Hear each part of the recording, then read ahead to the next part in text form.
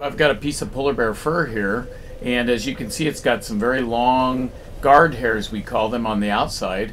Underneath of that, if we separate the guard hairs, we can see they've got a dense under fur, and the two types of hair together give them protection against the elements.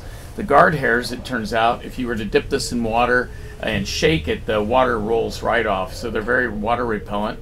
And then the underfur is a layer of insulation for the bear. The underfur is very, very dense, and it does two things. It stops the flow of heat from the animal to the outside environment, and it also stops the penetration of, when the bear is swimming, of cold water into the skin. This is also backed up by a lot of fat, which is a poor conductor of heat, and that allows the animal also to maintain its body heat.